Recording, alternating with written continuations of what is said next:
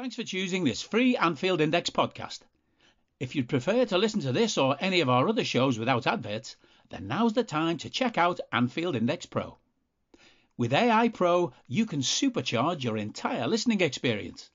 You'll not only get all of our podcasts without the ads, but you'll have them far faster with our quick publish feature available exclusively for subscribers.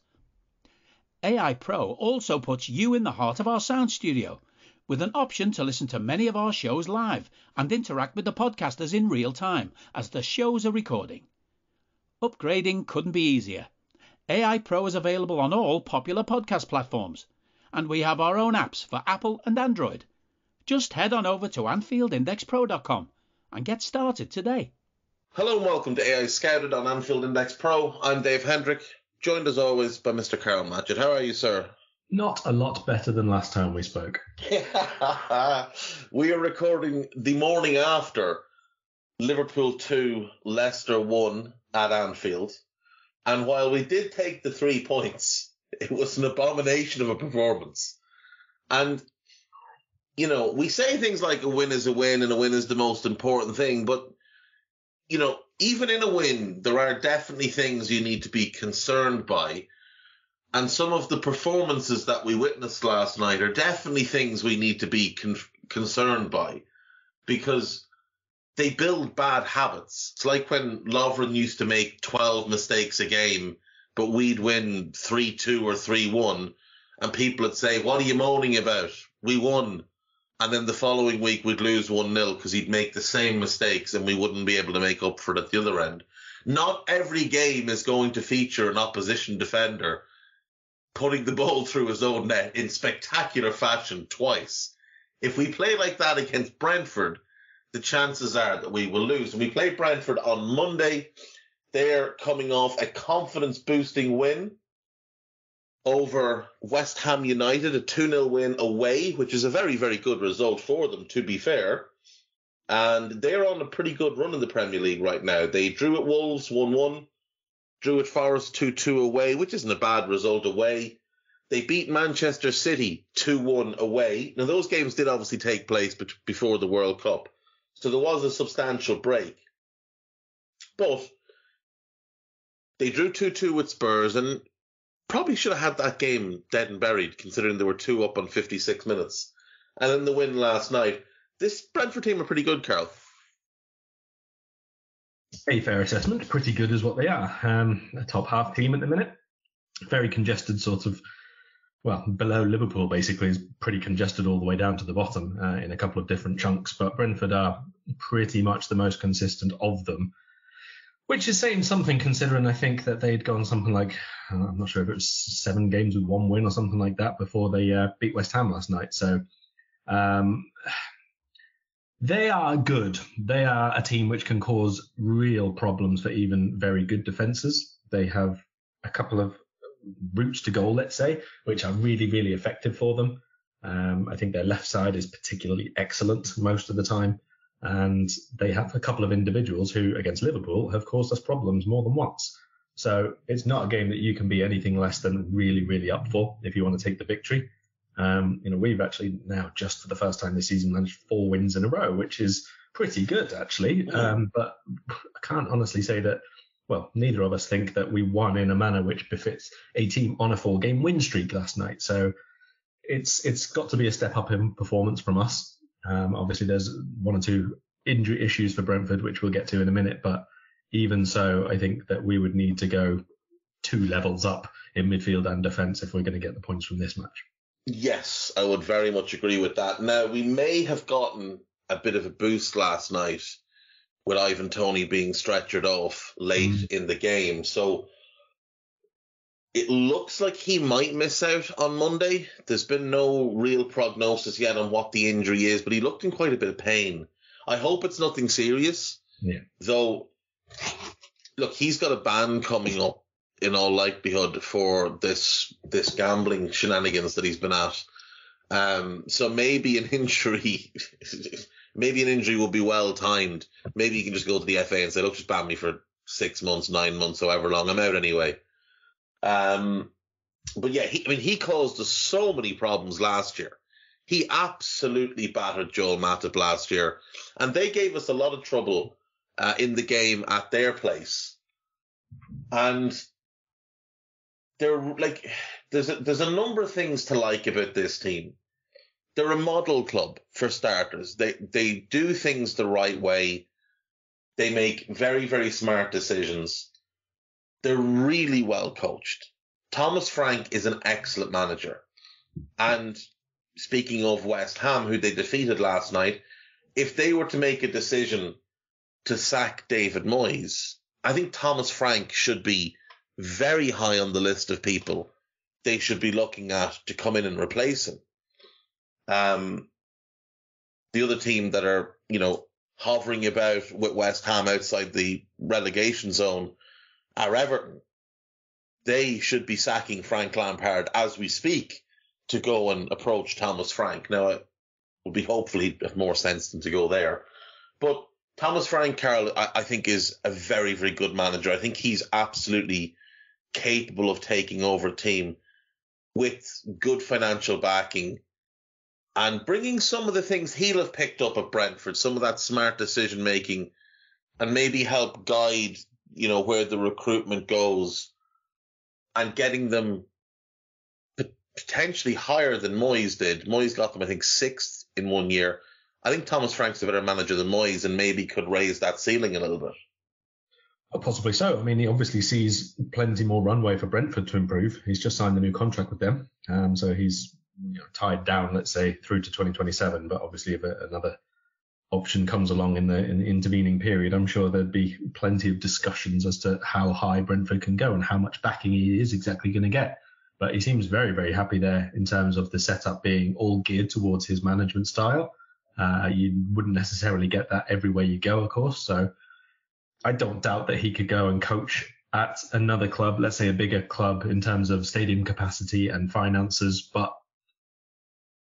that smart thinking that you say, that's a big thing for a manager. If you're getting in players who can take on board your better coaching, is that not a little bit better? And you could potentially go higher with less money than to a club who buy players for the sake of it at times, who buy players for positions rather than roles at times, who don't really have any seemingly joined up thinking from style or progression of style from 1 year to the next. I think if he goes, or anybody else for that matter, goes to Everton or West Ham, it's kind of a broken system there, isn't it? Or there isn't a system in Everton's case, and you kind of need sort of ground up building or else a bit of an overhaul at the top above the manager coming in. West Ham have, I think, given Moyes a little bit too much reach. Although you can understand that after what he did for them in the first. Yeah, of course. But like Everton is a dumpster fire. And he should avoid that job at all costs. That's a career killer, is Everton.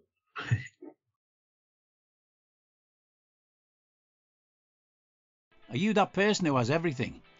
The coolest merch and those must-have fan threads? Well, over at our Anfield Index shop, we've gone that extra mile when it comes to pimping up your Liverpool collection. From our popular range of bespoke design t-shirts, sweaters, hoodies and hats, to our signature edition mugs, prints and coasters, all provided with fast worldwide shipping. We have something for every red. We also stock official LFC merchandise and are licensed with the Premier League and UEFA to sell official iron-on shirt badges and sleeve patches.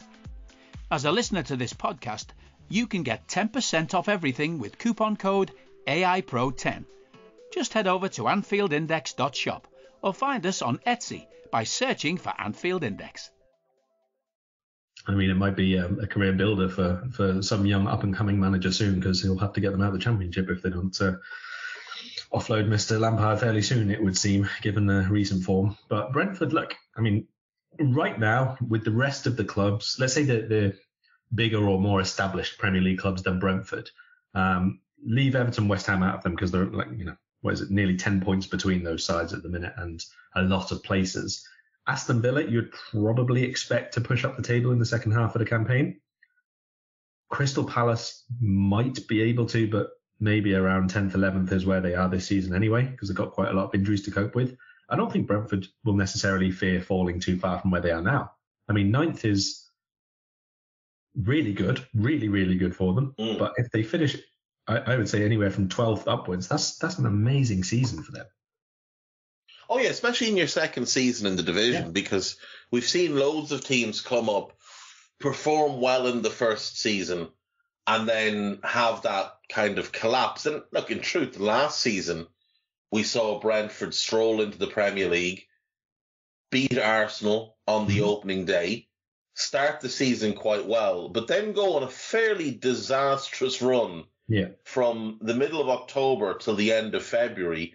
They only won 3 Premier League games against 15 defeats and 2 draws. And they looked like they were in serious trouble. They looked like they were heading back to the Championship. But they turned things around, and from after they lost 2-0 away at home to Newcastle, rather, they won 7 of their last 11 games and drew with Spurs, and managed to end up finishing fairly comfortably in 13th.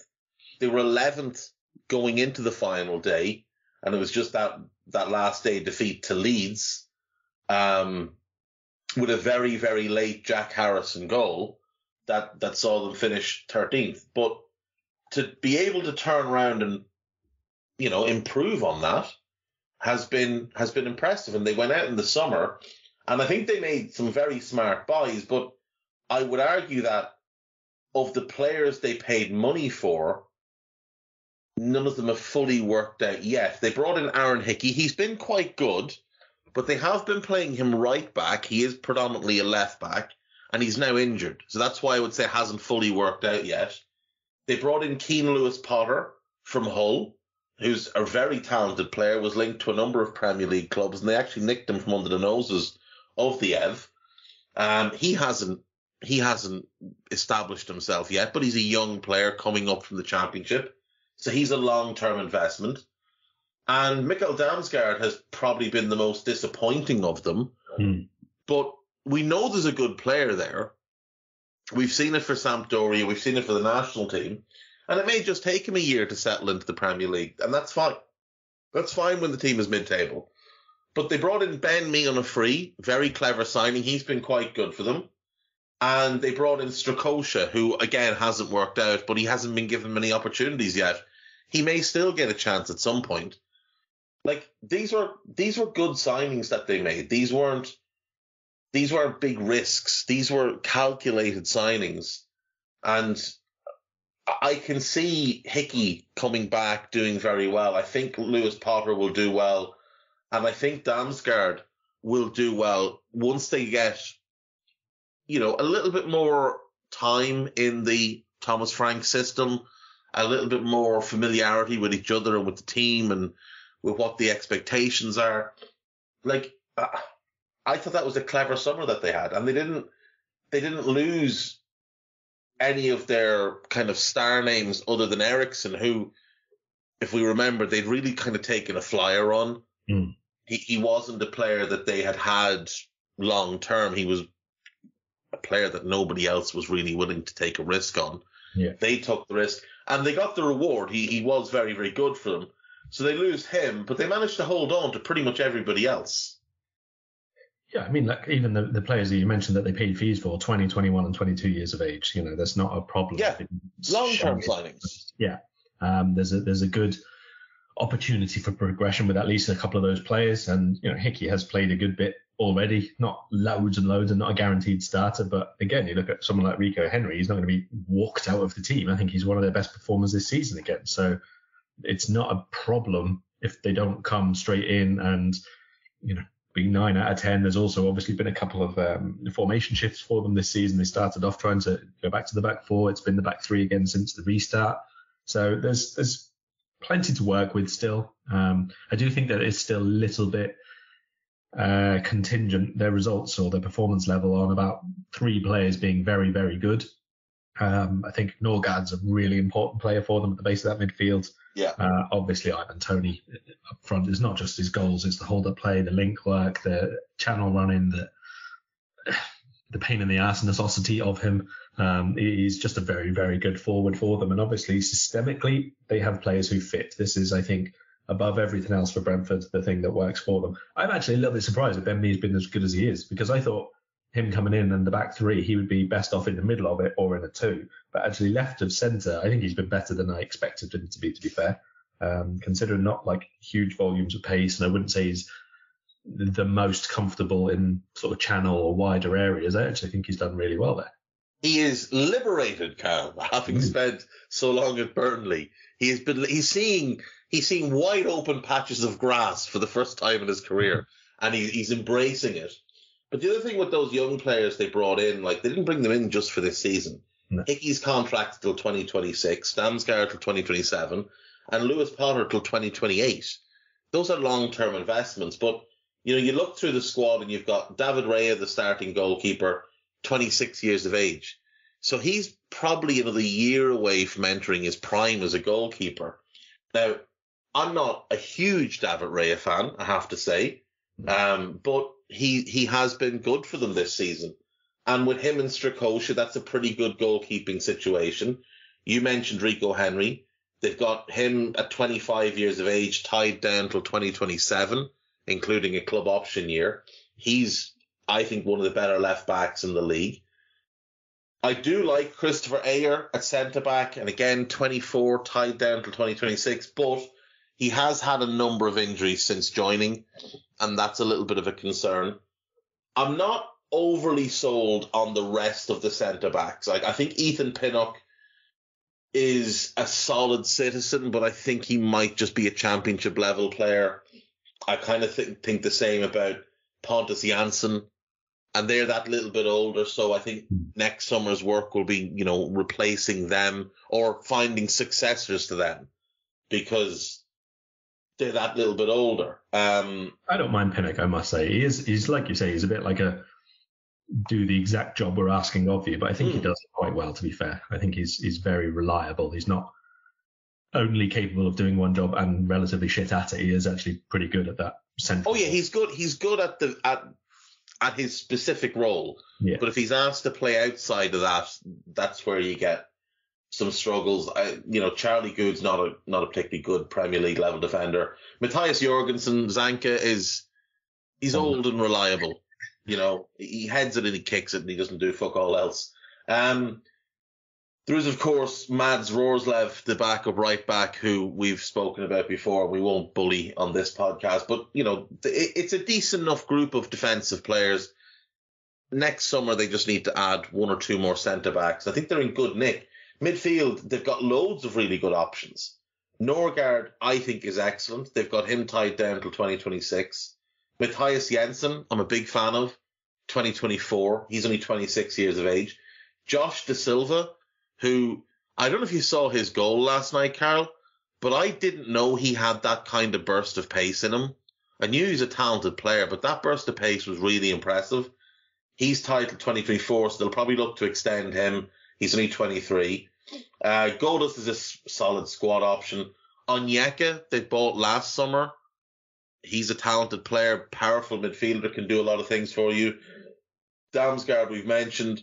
Baptiste, another younger player, 24, will run all day for you. Vitaly Janelt, we've talked about him plenty. 24, tied down till 2026. Really talented player. Mads Bistrup, he's out on loan, but he's another good young player. And in attack, you've got Sergi Canos, I think, is a little bit out of his depth in the Premier League, but he can do a job for you in a few different places. I like Yohan Wissa, and I think he's proven a very good bench option for them. He's 25, tied down till 2026. They've got Toney, Brian Mbomo, 23, tied down till 2027. We see flashes of the talent.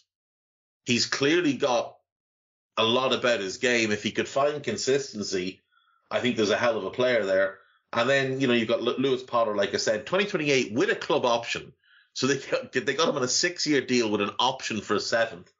And then they've got a couple of other young players that are, you know, filling out the squad. But all things considered, you know, you look at that squad and think there's one or two that might get nicked. Like Ivan Toney, I think, ban depending, this is probably his last year with them.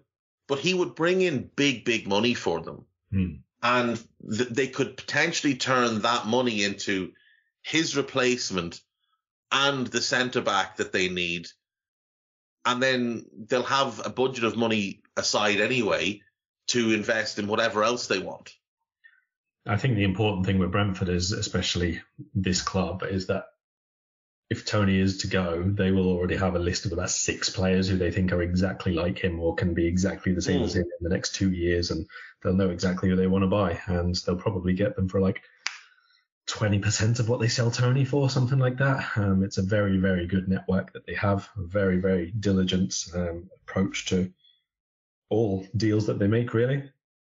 And like you say, it's very much a long-term core of the squad there if they want to keep them. And none are really on that big wages. I've not actually seen anything of what Damsgaard got coming in, but the rest of them are not on like hilariously outlandish or unsustainable salaries. So again, very, very good team building, which again comes back to Thomas Frank that we started talking about. I think that's tactically, obviously, he's very good, and technically he likes his players to perform well and to express themselves. But I, again, think that team building is one of the best aspects of his job that he has shown with this club.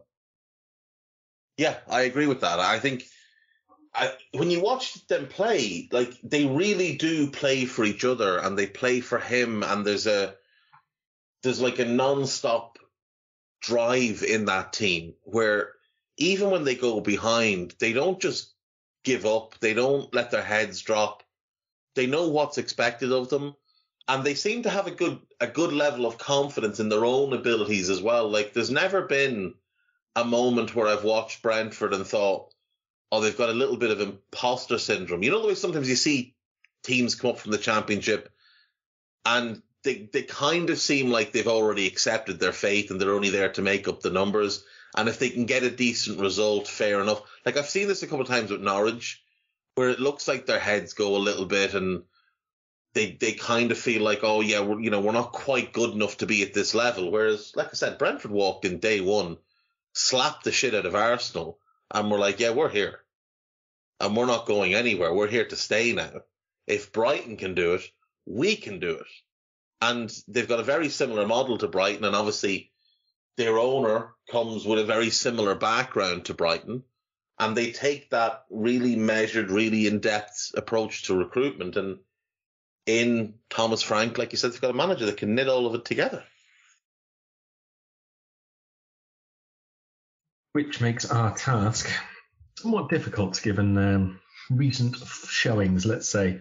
And I think I would prefer to see a bit of a change of system as a result in midfield here for us. Yeah, I think Jurgen has to bite the bullet and make some difficult decisions, because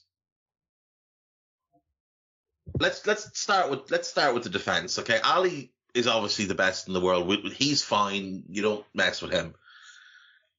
I think he's got. I thought Joel had a decent game, and you said on Raw that you disagreed. And then when I did my kind of my new rating system on Twitter, a lot of people agreed with you that Joel did not have a good game. And Guy is agreeing with you as well. He didn't think he had a good game. So I watched chunks of the game kind of last night when I was lying in bed on my phone, and he was a bit poor. And I thought he was poor against Villa as well. I thought Ollie Watkins gave him a bit of a roasting, and he was at fault for their goal. He was just completely flat-footed. I think Ibu has to come back in regardless of Ivan Toney. If Ivan Toney was definitely playing, I'd be demanding Ibu, but I think Ibu has to start anyway. Yeah, I think he will come back in, assuming fitness levels and everything else. But I'd probably even be putting in Joe Gomez if he wasn't available. If Konaté's not available, actually, I do think that Matip's not been at the level, certainly on a consistent enough basis. I don't imagine that there'll be any issue with Konaté at all. And it's enough time past the World Cup final and recovery and back in training and all the rest of it now, so that he can come in. Guy is calling for Nat Phillips to start, which we're just going to breeze past and ignore completely. But I think I would even put Gomez in. He's had a couple of outings off the bench, obviously nothing drastic, good or bad either way. So we need to make some hard calls at the minute because we cannot afford to keep dropping ground. We need to keep doing the other thing, obviously, actually actively make up grounds. Now, I mentioned last night, obviously, on Raw that with the win, we were 2 points behind Spurs, who were fourth. We've now played the same amount of games as them. It's a very, very difficult thing to explain, considering how inconsistent and how poor we've been for a long time. Spurs play Villa on New Year's Day. That's this fixture as such. So before we play Brentford, we could be, back to having a bit of a gap between us. There is also United in between us, but I'm just going to completely ignore them for now until we actually have to worry about them, I think. So I think this is a very, very difficult game for Liverpool to get 3 points from anyway. But if we don't make a few alterations, I don't see us winning this match even closely, to be honest. Yeah, see, I'm very much of the same thought process that because they're really well coached and really well drilled and they play as a team rather than a collective of individuals, which is, I think Villa, I don't think Villa were built the right way. They were built by Dean Smith and Gerrard took quite a strange approach to how he recruited players. And Dean Smith took a bad approach to how he recruited players and bought quite a lot of dross. Now, there's a good team at Villa, and I think when Emery gets, a bit more time and a few players of his own in, I think he will put a decent team in place, but they have serious flaws. Leicester, I mean, Brendan Rodgers is about as bad as it comes when it comes to recruitment. He's an idiot. And it's quite clear that the players are not fully committed to him. They've also got a number of players on short contracts, like Tielemans has 6 months left. I think Pryor has 6 months left. Maddison and Ndidi, I know Maddison didn't play last night, but Maddison and Ndidi have 18 months left.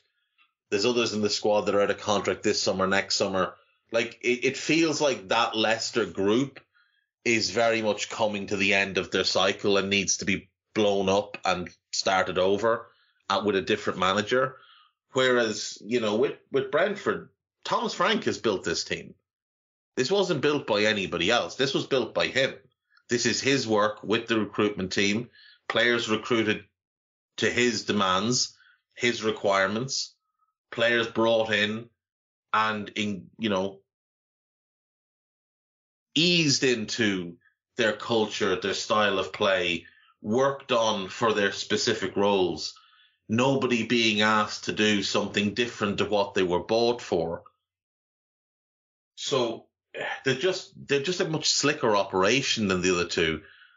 They're better coached than the other two have been.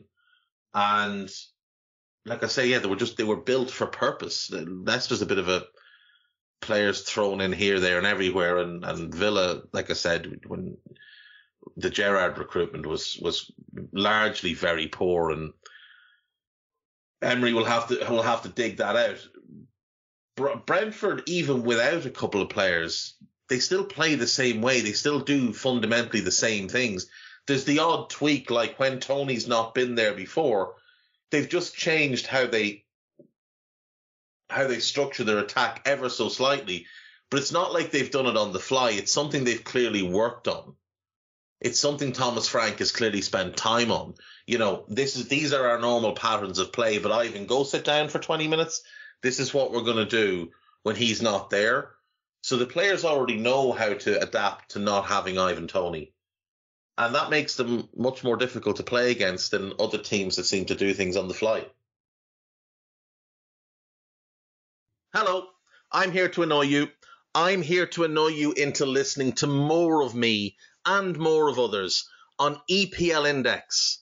We don't just have the Anfield Index stuff. We've got EPL Index as well, which covers the entirety of the Premier League.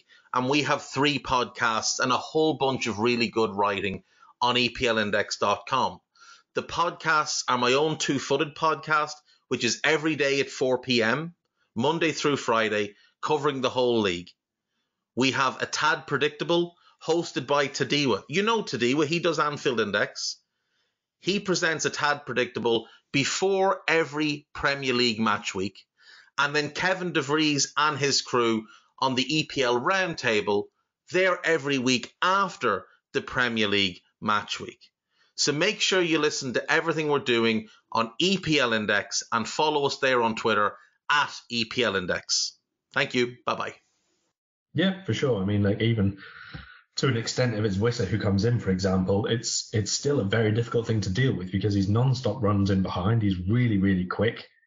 His combination play, I think, is actually pretty good. He just doesn't do it all the time. He's a little bit more individualistic than the other two, I'd say. But his dribbling is very good, close control, really good at getting away from the first challenge and then into space. So that combined with the fact that Liverpool are rubbish at tracking runners from deep and Brentford love having runners from deep from a proper three-man midfield, these are real difficult things for Liverpool to deal with. So again, for me, it is Konate to come in, but I would also go to a double pivot midfield for this one. I really would. And either play, if you want to play two up top, fine, but if not, one in behind who can drop in like a proper number 10, an attacking midfielder rather than two forwards. Like, I think we need the balance of the three midfielders at times, but if not, then a very narrow four. I think you go narrow 4 and 2 up front. Yeah. I'm fine with that just because there has been really good signs of the link up between Darwin and Salah. Yeah, and I don't want to break that up, but I don't want to mess with that. So I would start the two of them up front. Now, look, this is just what I would do, and this is not what Jurgen will do, and I'm not expecting him to do it, but I would really like to see this put together just for one game. I'd like to see Gomez at right back, Ibu, Virgil, and Costas, I think, because Robbo went off injured. Yeah. And wasn't particularly good anyway. Was injured in the warm-up, apparently. That's part of the reason why. What the fuck did he play then? I don't know. Like, what are we doing here? I don't know what the injury was, so. If there's any risk, he shouldn't play. He's a player that relies heavily on being at full capacity. I'd like to see Trent played on the right of midfield. Narrow, tucked in, but able to break wide. He'd be playing in the same areas he plays in anyway on the ball. It's just that he'd have Joe Gomez behind him for a bit of cover. Now, I will say I thought Trent defended really well against Leicester. Yeah. Like, really well. I thought he marked Harvey Barnes out of the game. Fab and Thiago, Darwin and Mo, and I would start Harvey Elliott on the left of midfield. And on 60, I'd bring on Cody Gakpo. Because I assume he'll be registered tomorrow, New Year's Day. Bank holiday be the second. No. The Premier League are accepting registrations tomorrow. So they're accepting registrations tomorrow. So we can register him and Wolves can register Matthias Cunha. So they'll be fine then to play on the second. So I would like to see Elliott start and Gakpo come on. I just think with Harvey, I think you need to simplify his game a little bit. I think he's getting a little bit too lost during games. And I think if it's a simple enough role of off the ball, you just sit in front of that fullback and don't let runners get at him. On the ball, just get high and swing crosses in. Don't try and do too much. Don't take too much out of the ball. Don't try and do it all yourself. Now, like I say, I don't think Klopp will do this, but I'd really like to see what Trent would look like on the right of a midfield four. My expectation, obviously, is that Trent starts right back next to Ibu, Virgil, and Costas, and that he goes with something in midfield. Now, if it is Trent at right back, I'd like to see Ox played in front of him. Now, I know Ox didn't play well against Leicester. That's fine. But I'd like to see him try it on the right. I'd like to see him get an opportunity on the right and still go with Harvey on the left and bring Gakpo on and go with Fab and Thiago as a double pivot. I'd be up for Ox on the left. On the right. 3 starts in a row. I don't know when the last time he made 3 consecutive league starts for us would be, but I'm guessing a while. How do you think he's done so far? Like, in terms of staying in the team, I don't think we can say he's been good enough for that if, people were available, let's say. No, he hasn't. But taking into the context of where he was prior to this last couple of starts and how much he's played and what the team is doing right now, importantly, context of where Liverpool as a team are right now, how has he done in terms of that for you? I think when he's been able to get on the ball and get involved, he's done quite well. I just don't think he's gotten on the ball nearly enough in the last couple of games. But I mean, he's played some really nice passes to Darwin in both games. He just seems a little bit lost playing wide on the left.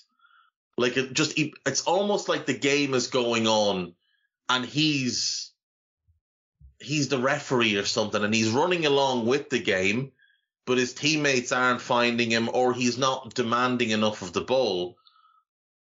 But like I say, the odd time he gets on the ball and he gets his head up and he has a look, I thought against City when he came on, he made one great pass and had some really powerful runs at the heart of their defence. I thought the same against Villa, couple of good passes, couple of good runs with the ball.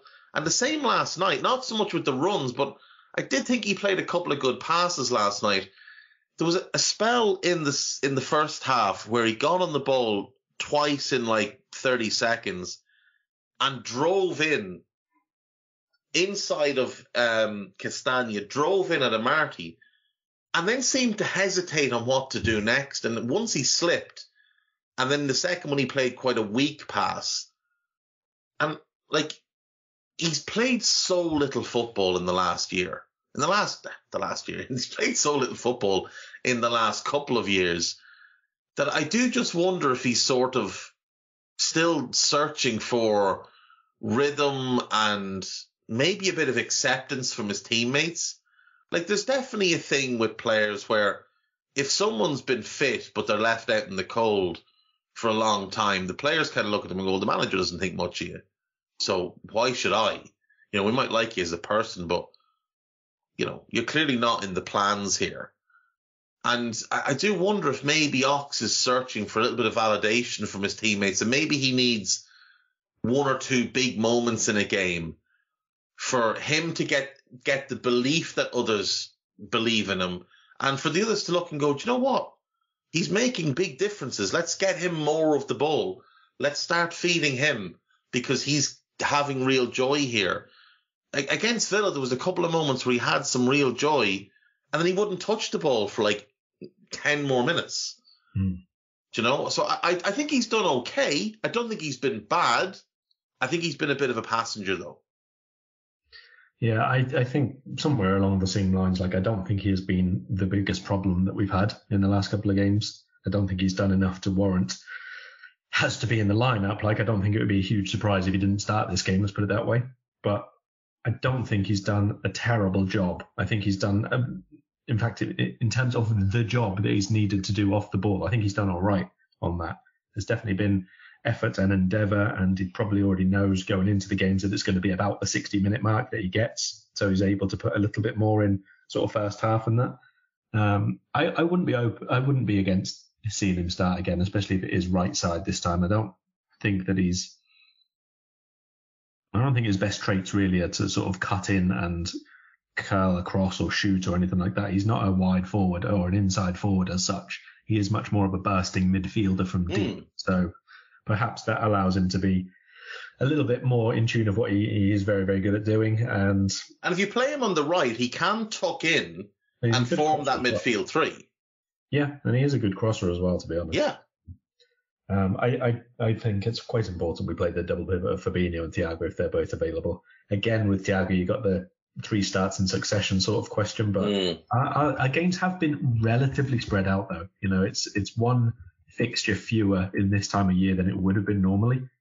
So, you know, 26th, 30th, and then the 2nd is not awful for Fabinho. That's, 7-8 days, something like that, all told. Sorry, for Thiago, not Fabinho. And then we've got Wolves in the cup after that, so he can. And you can let him. Yeah, you're not going to play him in that game. No.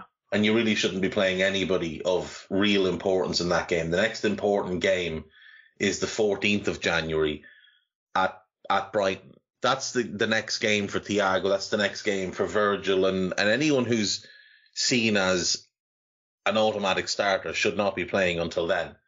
Klopp needs to bin the FA Cup off. I know he won it last year and he might want to try and make an effort to, retain it, but fuck it, just focus on the league, focus on the Champions League. You've got Real coming up in February, and you've got a bunch of important Premier League games before that.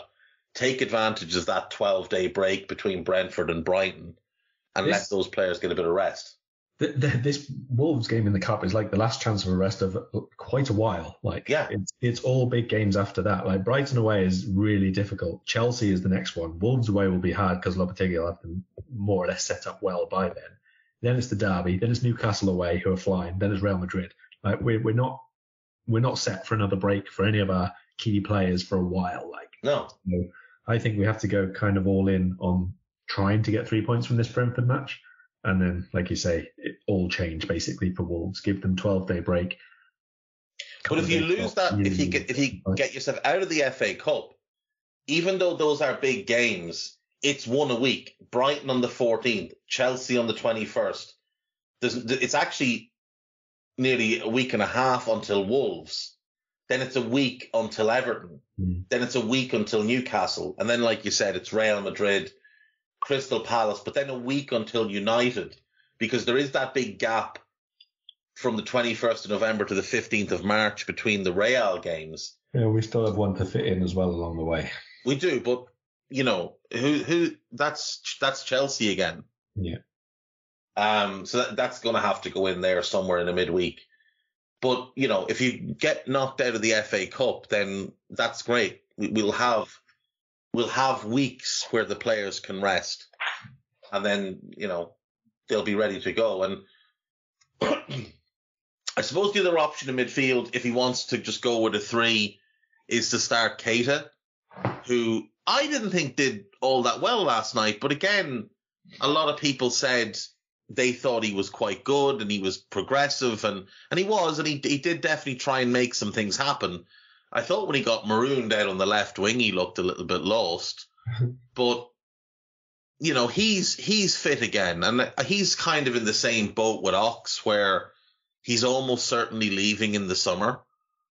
And you'd probably rather not have to play players that might be holding off a little bit to not get injured while they're trying to sort a big money move somewhere else. But you could definitely play Naby and play him on the right side of the midfield 3.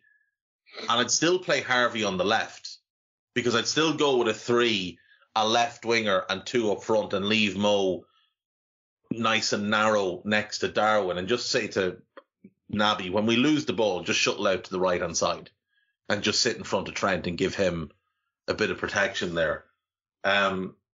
But one thing that can't happen is the captain can't play. I don't need a VPN. I've got nothing to hide. This is what I used to tell myself before I hooked up with LibertyShield.com.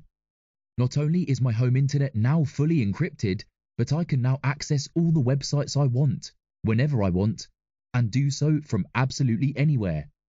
As a Liverpool fan, I love to know I can now watch every match, regardless of whether it's on UK TV or not. My Liberty Shield VPN makes sure nothing is blocked and guarantees me super fast streaming speed throughout that match. You can get connected right now with their software package, which includes a 48-hour no-obligation free trial and instant access to their apps for Apple, Android, Fire TV, PC, Mac, and Android TV. Or go a step further like I have and get one of their pre-configured VPN routers. These small but powerful devices allow you to easily connect every device in your home to VPN, making it the perfect solution for smart TVs, mag boxes, and games consoles. Visit LibertyShield.com today and use coupon code AEyeVPN25 to get 25% off at checkout. He cannot be rewarded for that performance against Leicester with another start. It was pathetic. And he has to be dropped for this game. And not rested. He needs to be told, I'm dropping you. You need to get your shit together. Do you think that will happen? Klopp doesn't have the balls to do it. Because he knows what will happen. The other fellow will have a tantrum. Because it's what he always does. So if he does leave him out, he'll convince him it's for rest because he played the last 2 games and he came back early from the World Cup and played a part against City.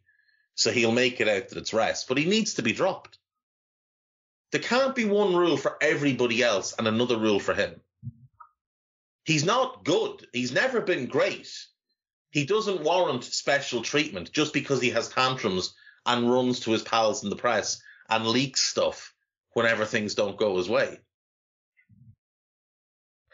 I don't know. I mean, I think again it's a little bit tricky because we don't definitively know that Fabinho is going to be back and available. We assume he will be because it's 3 days afterwards, but you can never tell what's going to happen in that situation. I'd play Bacetic over him.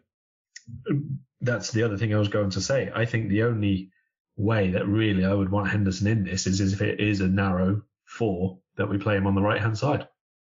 That's the only real position I would put him in for this game if it's that system.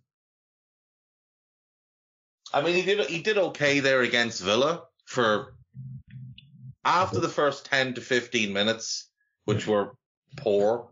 He had a good run until half time and then probably a good 5 minutes after half time. And then he was shot and he was useless. And the substitution came about 10 minutes too late. But I'd be honest, I really struggle to see that we have enough aggression and power and running to win this game if we have Ox and Keita starting. I really do. At the minute, I don't see either of them as physically capable. Is he physically capable, though? No. Is anybody? What aggression and power do we have in midfield? In the middle, nothing. This is the big problem, though. Yeah, but I think it only has to be one of those two. Even though you bring in Harvey Elliott, let's say. I wouldn't start Ox and Naby. Oh no, it'd be one or the other. It couldn't be both for me. And I know, Harvey's got about as much power as a wet fart, but at least he fights. He fights, and he's strong. You know what it is? Harvey, the one thing we know about Harvey is he is fully committed. And I'm not saying the others aren't, Ox and Naby. I'm not saying they aren't, but in the back of their minds, it has to be prevalent that my contract's up in the summer. I'm probably not here next season, which means that for the next 6 months, I'm playing for a move.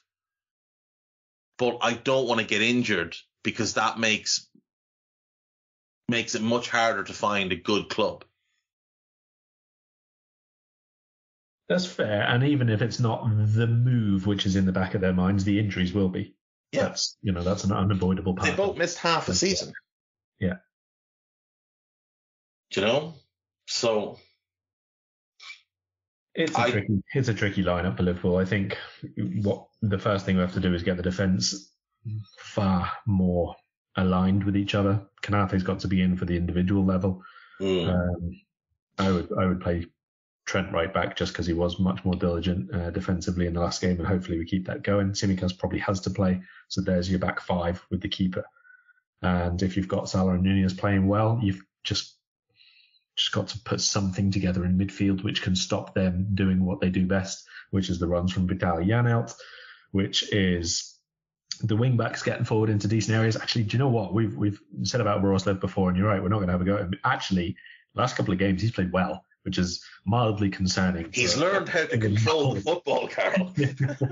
He's actually been really decent in their build-up play. So let's put an end to that. Kostas, this is your time to shine. I was really confident we were going to put in a good performance and smash Leicester all over the place, and we were rubbish. We were really, really poor. I was so disappointed with our performance last night. Could he consider a back 3? I don't think this is the time to do that, no. I mean, he always could, but I wouldn't do it personally. Just thinking with the distinct lack of midfield options, a Gomez, Konaté, Virgil back 3, pushing Trent and Kostas on, and then having that double pivot in midfield, and maybe going with Naby, Fab and Thiago as a 3 and just playing Darwin and Mo up front. I mean, it works in terms of a lineup, but I don't envisage. I don't think he'll do it. I don't think he'll do it. No. Is there scope? Is there need to potentially just say to Cody Gakpo, I know you're only in the door, but get your boots on, son, you're starting? I wouldn't start him now. I think that's just asking for trouble one way or another. It's asking for too much expectation. It's asking for someone like Oxlade-Chamberlain to be reduced to absolute rubble in terms of confidence and self-belief and that, because he'd just be thinking, well, that's me done, isn't it, for the season? No, I think that's silly. I think. But could you move Ox to the right and play Gakpo on the left? And just say to Naby, it's like you could say to Harvey, you've played quite a bit recently, you're going to get a break. You got a couple of big knocks in the Leicester game, so we're going to hold you back. Jordan, you've played loads, and we know you're a fragile soul, but we're going to leave you out of this one.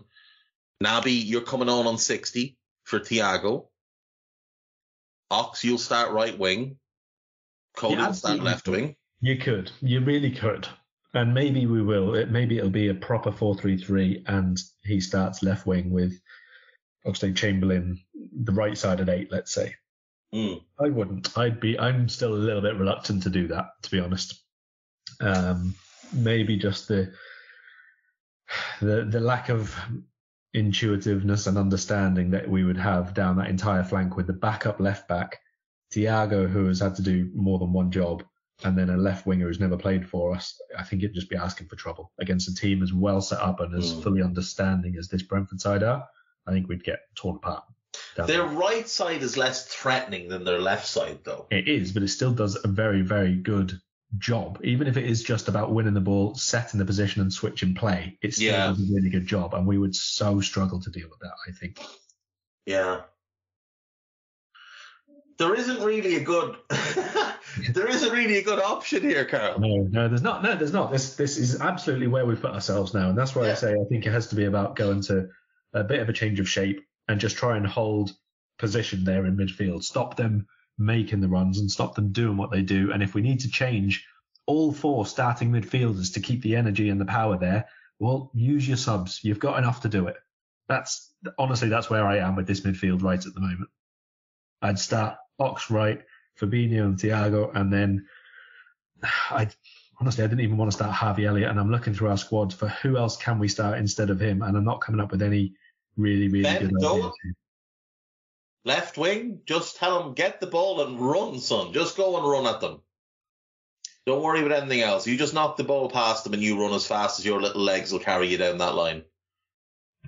I mean, I would, I think, overall go with Harvey Elliott, left side, and maybe even then during the game swap over Ox and Elliott so that they're both tucking infield onto their natural foot, because we want that narrow midfield, and just see how they do either side of the pitch. But whichever way around it is, I think a narrow, very hard-working, very shuttling 4 is probably how I would set up for this. And I don't know, just hope that they can, produce enough moments of combination play, but most of all, be aggressive against this big, giant, well-thought-out, really well-arranged team who run, because we're going to get run off the park here otherwise. Yeah. Just to run down the injuries for Brentford, Baptiste is out. AEye is expected to miss this one. Hickey's expected to miss this one. Onyeka should be back. And Strakosha, they think, should be back as well. Ivan Toney remains to be seen. For us, no Diaz, no Arthur. Christ, we could do with a little bit of Arthur right now, just to have a different option in midfield. No Jota, no Curtis Jones, no Bobby Firmino, no James Milner. Fabinho should be good to go. But Robbo and Harvey picked up knocks last night. So Harvey might not even be available for this game. Yeah, true. And then obviously Gakpo is a doubt because he's only just arrived and with a bit of training. I will see. We'll see. If he was available, I'd say Curtis Jones for this kind of game as one of those tucked in. That's the kind of game that I would think he would play. I'd start him on the right in front of. I wouldn't start him on the left. I'd start him on the right in front of Trent in a 4-4-2. Yeah. And just tuck him in and tell him, be careful with the ball. Don't do anything stupid. Be diligent. Stop those runners. If you see a runner from midfield, if you see Mads Roerslev decide to break into a jog, you track him. Yeah, or Vitaly Arnold, I meant, sorry, not Mads Roerslev. Yeah, I'm not confident at all going into this game. I was before last night's game. I thought these are definitely two games we can win. As good as I do think Brentford are and as well coached they are, I do think this was a game that we, should be going into confident. But last night was just, we were so poor that I don't have confidence for this one, Karl, and I'm going to predict a draw. I'm going to go 1-1. Well, I've been handed a several match ban, actually, by one of our listeners, Lisa Marie. After your 5-0 prediction. So yeah. I'm actually not allowed to predict a scoreline today, but I am going to say we will not win this game. Now, what I will say is that is not the end of the world, because we're not going for the title this year. We haven't got to worry about winning every single match relentlessly. We have to worry about matching and keeping pace with United and Spurs at the moment. And across these 3 games, basically, between the restart and the FA Cup, if we can match or pull back a point or 2 on them, that's all right. It's not amazing, but we're not in an amazing spot right now, and you kind of have to roll with what you've got. So if we manage to get in a midfielder in January, if we manage to integrate Cody Gakpo, if we get Firmino and somebody back from injury, and we close the gap a little bit, I'll take that, I think, given how many games are still left and the fact that I still think we're better teams than those two. I will probably take that. So not the be-all and end-all to take the 3 points in this exact context, but I'm hoping for something a lot more in terms of the performance than we saw at home to Leicester. So just to be clear, in the 3 games, obviously, we beat Villa, Spurs drew with Brentford, and United beat an awful Nottingham Forest team. We have played Leicester. United play Wolves in exactly 1 hour from now. And then tomorrow, Tottenham are at home to Aston Villa. And as we know, Unai Emery does not do away wins. So you'd probably expect Spurs to win. But I think that game for United is going to be quite tough for them. In the next round, then obviously we play Brentford on Monday. On the Tuesday, United play Bournemouth. And on the Wednesday, Tottenham are away to Palace, which will be a tough enough game. Yeah. So you could see Tottenham take 5 points from the 3 games. We've taken 6. If we get a draw against Bournemouth, that'll be 7. And I don't know that I fancy United to beat Wolves, but I think they'll beat Bournemouth. So that could be, say, 7 points for them as well. So, like you said, we'll have matched them across the 3 games. We'll be a little bit behind them. We'd be, I would suggest, 5 points behind Spurs, but with a game less played. And we would have the same amount of games played as United, but we would be 4 points? 4 points behind them, yeah. And you'd fancy us to chase them down over 21 games. You absolutely would. But our midfield needs to be addressed this month, and I'm going to keep saying it from now until the 31st of January. I'm going to keep saying it. Every podcast I do, I'm going to say, I don't care if people get annoyed. It needs to be addressed. It's not acceptable. If Paul Joyce is right and we don't do anything else between now and the end of January, that is an absolute disgrace, because our midfield is screaming out for help. We've got Thiago and Fabinho are the only ones good enough to be starting in midfield, good enough and reliable enough to be starting in midfield. And both of them come with some injury issues. Naby has too many injury issues. Ox has too many injury issues. Henderson is finished. Milner's finished. Jones has proven nothing to suggest he's good enough to start regularly. Elliott's not a midfielder, Carvalho's not a midfielder, and Bajcetic is a child. These are not midfield options. We need to get some in the door. What do you want to tell the people before we go? Do you have anything that you want to plug? Just the same two pieces as I mentioned on Raw last night. If anybody didn't hear it, there's a bit of a detailed look at what Cody Gakpo could offer us in the coming years rather than the coming weeks. And I can't even remember what the other piece I said was. A look at the bottom half of the Premier League, basically. It's very, very concertinaed down there, and lots of sides could do good stuff or terrible stuff in the space of about 2 weeks, basically, which is probably going to shape transfer markets and managerial markets across the last 2 weeks of January. And last thoughts before we go. Cristiano Ronaldo has signed for Saudi Arabian club Al Nazir. Karl Matchett, is this a fitting end to his career, or is this an embarrassing end to his career? I don't follow the minor league, sorry. The best part of it is all the Cristiano perverts who'll now have to watch the Saudi Arabian league and try and pretend it's a good level. He signed there till 2025. This is in all likelihood the last we'll see of him. And if you're the new manager of Portugal, this is a really good reason to not pick him now. He's not playing in a good league. You don't want him anymore. Finished. We'll leave it there. I'll see you tomorrow. Not tomorrow. We'll see you on Tuesday, Wednesday, Sunday. Bye-bye. We hope you enjoyed listening to this Anfield Index show. Please be sure to subscribe to our channel so future podcasts find their way to your device automatically. There's nothing quite like fan engagement, and we'd love to know what you think of anything discussed on this show. The best way to get in touch is over on our free Discord community, where both podcasters and listeners debate the hottest LFC topics 24/7. Sign up free now at AnfieldIndex.com/Discord. You won't regret it. You can also follow us on Twitter at Anfield Index and find us on Facebook by searching for Anfield Index.